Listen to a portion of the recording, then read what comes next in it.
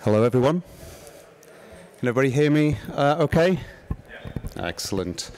Well, I must say this is a little different. I'm so used to seeing everybody's heads behind a Zoom screen, and so yeah, it's weird being back out on stage.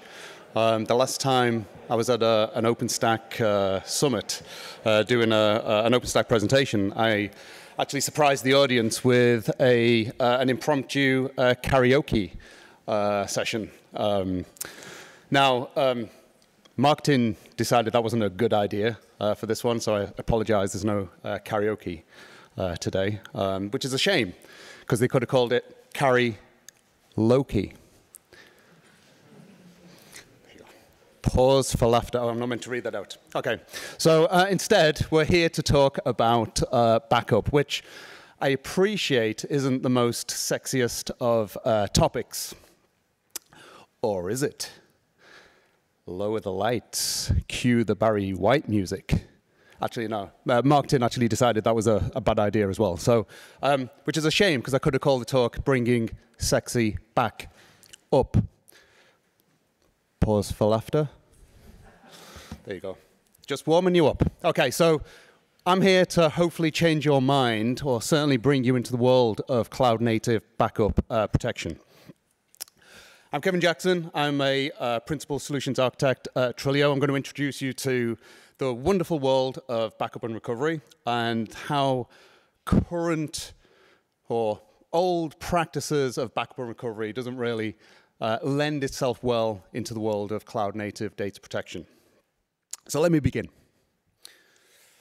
if we will move on. So let's start with the traditional common view of data backup and recovery. So the whole idea of backup is the fact that you take essentially a copy of your data, and in the event of anything going wrong, obviously there's a lot of sad puppy eyes when things go wrong. But the idea is, if anything goes wrong, you should be able to take that data and then do a recovery. And then data recovery is essentially, I guess, a paced operation. You've got a copy of your data, and now we're putting the data back into production, back into development. Wherever that data is needed, it's important for people. And look how happy those people are. They've just done a recovery of the data, so all is well in the world. They're absolutely elated. But in the world of cloud and cloud native, this is unrealistic and ineffective. And in fact, if I go back, you actually see that those guys aren't actually elated. They're actually just laughing at you. That's the storage team saying, haha, I know we've just backed up your Cinder data, but it's now up to you to then paste this data back into production and stitch this data back together again. They're laughing at you. But the problem is, backups are a requirement. There's regulatory backup requirements. There is just process requirements. There's a lot of requirements required around data protection. So we can't avoid the topic, regardless we're talking cloud native. And honestly, when we start talking around, hey, I don't need backup, I can sure as hell guarantee that you will need backup and recovery at some point, even if it is a plan Z. Because there's consequences. So this was from a recent survey. And top line item there is, people do go out of business because of data loss. And that's either because of reputation reasons. It could be a security breach. You're getting fined. There could be just extortion attempts based on the data that somebody's managed to get out of your organization through whatever has occurred that has caused the downtime of your environment. So I'm gonna teach you a few things today. I work at Trilio. Trilio exists in the world of cloud and cloud native because there is a different mindset that's needed and a different approach to cloud and cloud native data protection. So first and foremost, data protection obviously is important. You're all in this room today because you agree that data protection is important. Or It's either because this talk was just the best of I guess, maybe a bad bunch, or the fact that you want to win that €200 Amazon gift card. Either way, I'm going to take the approach that you all agree that data protection is important in your particular world. But cloud-native architecture, the way you deal with cloud, the way you use cloud, requires a completely different approach to the idea of data protection. It has to include the application as well. Legacy backup architecture is just not aligned to how you would use cloud. You chose cloud for a particular reason. You chose it for the speed. You chose it for the agility. You chose it for a lot of reasons. And the last thing you want is to deal with a service which is at the side of your cloud environment. You need to have it part of your particular platform. So I'm here today to tell you that putting data protection services directly into the architecture itself will start to open your mind as to how you can consume a service like Trilio and the fact that it's native to the actual platform itself when it comes to data protection. And get to a world where you will start to see that backup and recovery is just a feature of tools that are native to these platforms that are able to take data and applications and move them around to wherever you want to. If you think of backup and recovery, all we're doing there is essentially moving data, and it sits, I guess, half stale on some storage somewhere. I'd rather put that data to some use. So let's start with the view or the problems with the existing landscape of backup and recovery. Typically, and I'm not saying it's all, but typically they are agent-based. Now, if you think about your cloud world, I don't know where to begin. This is like a big topic of like managing agent-based solutions in a scale-out cloud and a very dynamic architecture.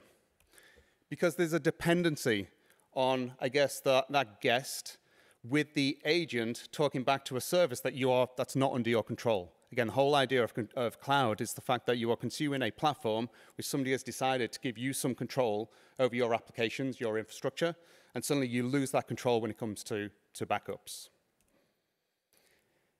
Very specifically, if we think of the world of OpenStack, so hopefully there's a handful of people, at least in this room, will appreciate OpenStack. That if you think about an agent-based solution, so anything that runs inside a VM, the traffic would traverse through Neutron services, so your network service, and that doesn't exclude your data management service, your agents. So that traffic has to flow through your Neutron-based networking. And so if you take that a little bit further, start to envisage that networking in your head, you'll realize that network really was predominantly designed for your front-facing traffic. I appreciate you can put a number of networks in place, but even in that kind of conversation, you start to think of, now I have to treat backup as separately. I now need to think of this extra thing just because I need to support this legacy backup solution. Typically, it requires a mothership, something to talk to, this service that sits outside of the environment. From a cloud architect point of view, that's a separate service. That doesn't scale with your OpenStack. It doesn't scale with your Kubernetes platform. It's something that another team has to manage. It requires somebody to manage this. I don't know how skilled up that backup administrator is, and I appreciate there's people in the room which are very, very highly skilled. But you're asking a lot from from their skill set. They manage backups. They know how to do backups. They now have to understand Kubernetes. They know how to understand OpenStack. They now have to understand your application. They now need to understand what recovery looks like when it comes to recovering that particular application. And if they don't, they're just going to give you the data. It's up to you to figure the rest out. Yes, media service has a limit on the controllable agents. Well, that's a scale problem. And ultimately, yes, there are a few small exceptions to this. But yes, we will be, I guess, just only backing up that data. And honestly, when it comes to cloud and cloud native, it's much more than just the backing up those volumes when it comes to recovering your whole environment. So I'm going to introduce you to Trilio Vault. So a lot of you I know have recognized the faces. You've all come to our booth today, so thank you very much. We've had some fantastic conversations. Where I've only had some short conversations, I'm going to introduce you to the 6 core tenets of Trilio Vault data protection platforms. We have basically 3 products, but 2 applicable to this particular event today. And they all share the same design principles. Number 1, we are agentless. So the service that you would get from Trilio, it's a service, it's a bit of software you'd install into your OpenStack environment, you'd install into your Kubernetes environment as an operator managed through CRDs. But ultimately, this is a service which is designed for that platform and solely for that particular platform. So even if you take nothing away from this particular talk, we've got a service which is essentially a missing service from those particular platforms. If it was there from day one, you'd be consuming it from day one. But we are agentless. We don't ask you to make changes to your applications just because somebody needs to fulfill some GDPR requirements. You can perform a backup immediately after an installation. It's non-disruptive as well. Because we're part of the infrastructure, we're able to get access to the relevant components and all the things we need to support and the most important aspect of a backup, which is the recovery. So we're able to get all this without impacting traffic. Now, of course, there are various scenarios where you'd want to interrupt that traffic. We support that as well, but out the box, by default, we are non-disruptive because we're able to get access to, say, for example, in OpenStack. We're an OpenStack service. Of course, we know how to talk to Cinder. We know how to talk to Nova. We know how to talk to getting your access to your disks without interrupting that service. We're not doing that pause just because you're very aware of when I do a snapshot in basic Nova, it pauses the VM. We don't do that. We exist because of shortcomings like this. Of course, we're multi-cluster, multi-tenant, because we're designed for those particular platforms. It would actually be quite a product mistake if we have a platform designed for OpenStack and it's a single user platform. So of course we're multi-tenant. So it's backup as a service. It's a self-service backup and recovery, fully integrated into the UI of OpenStack, that you love and that you always use every day. It could be when we talk of UI as well, it could even be the command line or the RESTful APIs. Again, always think of us as genuinely part of the actual platform itself. Scalable and obviously infinite scale. Infinite is obviously a very big number. But scalable, let's just take that word. So of course we're scalable. I've just told you we are designed to be deployed literally as part of that particular platform. You are managing your Kubernetes, you are cloud administrators. The last thing you want is to go, okay, how come I can't take backups? Oh, it's because my media server needs to scale. That's a different team. With Trilio, we're deployed as part of OpenStack. We're deployed as part of Kubernetes, so you naturally don't even have to think of us as we start to scale. And I appreciate it. I'm an architect. You obviously have to think of something. Maybe it's the storage. But ultimately, we scale in line with how you would expect to manage that platform. You don't have to think of us and pass that thought over to another team. And lastly, this is a very important piece. We write out to open source format data. Now, it mightn't be that apparent to everybody in the room why I'm calling that out immediately. But there are a number of properties to using that particular backup schema. The data we write out is QCOW2 for those that want to go down to the lower level detail. That supports a number of great properties. So if you're very familiar with the low level, it allows us to support things like incremental backups. It allows us to support things like encryption. And it does it in a very efficient way because it's part of the platform, certainly when in the world of OpenStack. And we've adopted that for our Kubernetes platform as well. But it is all open. You get access to that data. And I don't mean that in a world of, oh, my God, that's a security breach. At the end of the day, we can have the same conversation around how you presented Cinder volumes to the environment. So obviously, only trusted users have access to the backends of your systems. But this format that we write out to allows special use cases of that particular data. And arguably, that's really one of the crunch points of this particular talk is the format of the data and gives you the flexibility of where you need to recover your data. We support this across a wide variety of platforms. Obviously, specifically, we're talking OpenStack today. We're talking Kubernetes, support KubeVirt. And for those a little bit, I guess, more old school or bleeding into the KubeVirt world, which is Red Hat virtualization. We have products for all three, and that is why we are successful. And when we say it is integrated and it is a service designed for those particular platforms, I'm definitely not lying. So when it comes to OpenStack, we're just another one of those services. So again, if I've bored you today, and I have a little bit of I have a massive soft spot for OpenStack.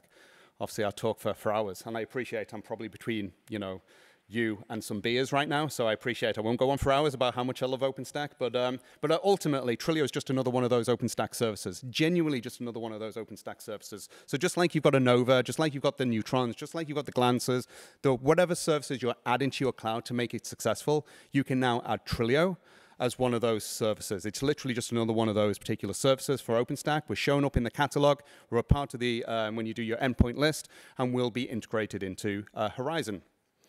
Switch over to the other world. So if you've got the world of OpenStack, and you've got Kubernetes maybe running on top of OpenStack or even at the side, completely agnostic to Kubernetes. We're an operator, and you manage us through CRDs.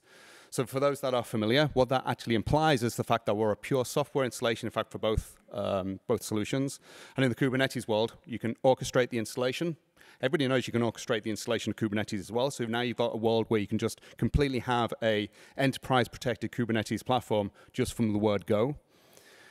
And we're able to protect the workloads without any changes into the environment. And people can continue to use their favorite tools to manage Kubernetes. But we also have a multi-cloud UI as well, which I'll show you shortly. But let's bring it back home in terms of the reason why I have an excuse to use the word LOKI in my talk. So we start off in the world of OpenStack. So obviously OpenStack, again, I've been an OpenStack architect for years, and you'll appreciate, honestly, it's a nice feeling that I can break down or can compress OpenStack into one single box. But anyway, so we've got OpenStack and we've got some storage. And obviously in OpenStack, so we're deploying some virtual machines into there. I mean, that could be bare metal servers, it could be whatever. But in this case, it's virtual machines. And then on top of the virtual machines, you can deploy whatever you like, of course. It's the reason why you chose cloud. In this case, we've got Kubernetes running on top of the environment. So at this point, you've got a whole array of services that your users can consume on this particular platform. You've got the ability to scale out your Kubernetes platform because you've got OpenStack under the hood. That's the reason why you chose running OpenStack on top of Kubernetes. Kubernetes on top of OpenStack. And well, if we're talking Rantis, you've also got Kubernetes on top of OpenStack, and maybe you're crazy to put Kubernetes on top of that. I don't know. Marantis, I do love you, I promise.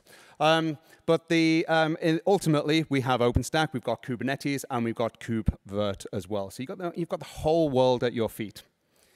Now, of course, we're here because Trilio protects all these environments. And like I said before, again, I can go into a lot of detail, and I promise you I will not. But there are services that are, this is not a SaaS service. I don't want anybody to walk away thinking, how do I sign up for this SaaS service called Trilio? It's not. It gets deployed as part of your architecture because that's how you can take advantage of what I'm going to show you next. So we're able to back up your Kubernetes workloads. Okay, so this is a given, right? So we're in the world now where Kubernetes is mature enough, where storage is a little bit more sane than it used to. And so we're able to bring in workloads that you wouldn't ordinarily expect to run into Kubernetes. We saw it in OpenStack, and obviously we're sure as hell seeing that now in the Kubernetes world. So we're now able to back up those workloads. But the key thing is, remember I said about that open universal schema? Well, we're able to then restore those VMs, those containers, the persistent volumes, all that metadata to a completely different Kubernetes cluster. It doesn't even have to be the same distribution. So our software solution manages that because I guess the secret sauce behind the scenes on how we do the recovery is orchestration. And I want you to take that away. That's one of the key principles of why we need to see backup as more than just backup and recovery. Same with OpenStack. We're able to take backups of those virtual machines, the virtual networks, all the stuff that your tenant owns. We're able to take them and store them safely outside of the OpenStack environment. And then when it comes to recovery, yes, you can do the one-click restore. Look, you've totally trashed your tenant network space, and we're able to recover those volumes. We're able to cover that network. Yes, we capture the network information as well. We capture a whole range of information such that you can just do a single-click restore and then do a recovery of that complete environment. But it doesn't have to even be the same OpenStack distribution, doesn't have to be the same OpenStack cloud. Again, I want you to get into the idea of what we do when it comes to recovery is orchestration, because that then just opens the doors of taking advantage of, you see us, more than a backup service. We're now an engine that can do portability and migration of your applications.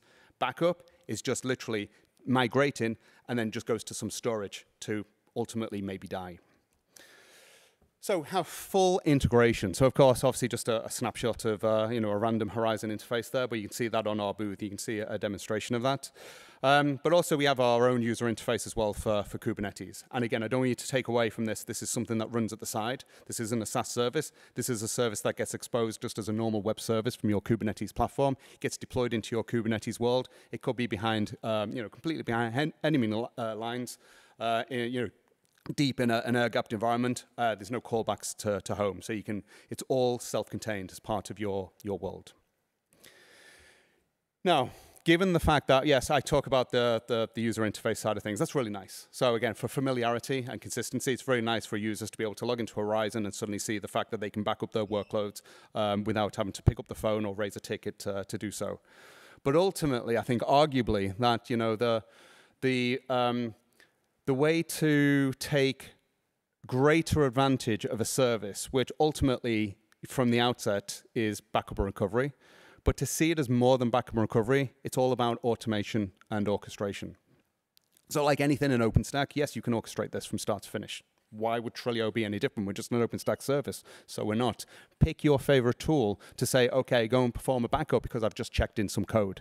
Same with Kubernetes. Just carry on using what you're used to. You can now just protect using simple YAML or however you want to define your backups, and just say we're now protecting these particular environments through orchestration and automation. But that orchestration and automation essentially leads to a greater appreciation of Trilio and the why I arguably would say that we are more than backup and recovery service. So let's look at the evolution of the use cases around backup. So I started from that very first slide. The typical view of the world is we'll provide a backup and recovery service, which is fine. But ultimately, at that point, we're already in like day 2 operations. You've got things deployed. You've got your engineering team is set up. Everything is running. We've now just got to tick that box to say, hey, I just need to back up and recover these workloads if the proverbial hits the fan. So that's fine. We support this, and we support this in a fantastic way because we're natively part of that particular platform. However, you're missing a huge chunk of why you would choose something like Trilio.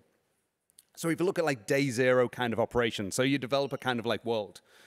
I said to before, the fact that we've got this engine which allows you to take your applications and your data, and ultimately, again, from the outset, you'd be saying, okay, I want to store these external to my environment. Just in case anything goes wrong, I can recover these particular applications.